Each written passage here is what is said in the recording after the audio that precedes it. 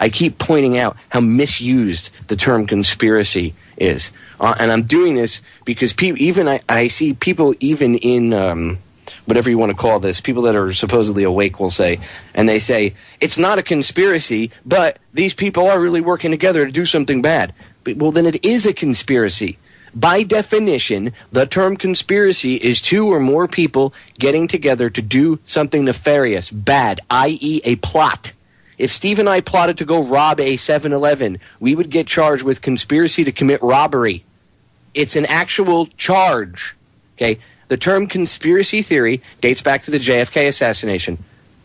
So people understand this. The definition of the term conspiracy theory, okay, is if I believe that more than one person, i.e. Oswald, was involved in the assassination of President John F. Kennedy. That's what the textbook definition of the label conspiracy theory, which was created by Langley, CIA, okay, you create a label, you get people to be labeled, and then you can marginalize them. It's a very old trick. And it was created after the JFK assassination. People like Mae Brussell, Penn Jones Jr., Mark Lane, others, even if they didn't all agree with one another, which they haven't over the years.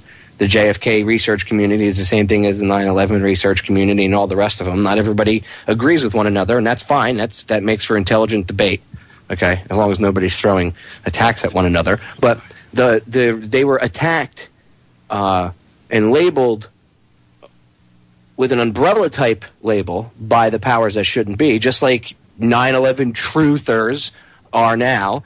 Okay, and the term conspiracy theorist is misused, but it was first used against these people, and the reason being because at the time the government's official story, and to this day it has never ever wavered from this, and that's why any evidence that comes up that refutes this theory gets brushed by the wayside because they can only have a single gunman.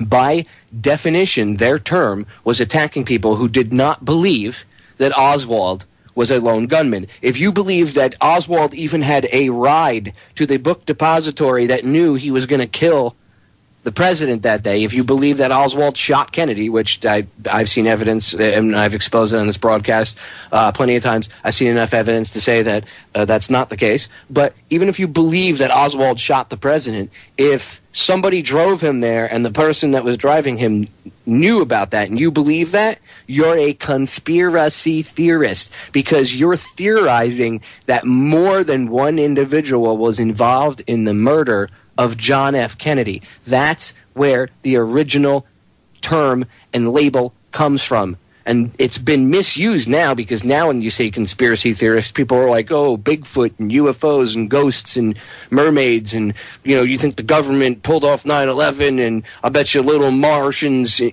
came down and told Bush to do it and all this other garbage. You know what I mean? And it's been misused over the years, but the original basis of it is what I just told you and just explained to you.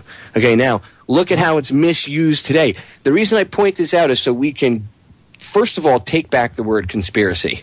We need to take it back because it needs to be used. People are so afraid to use it. No.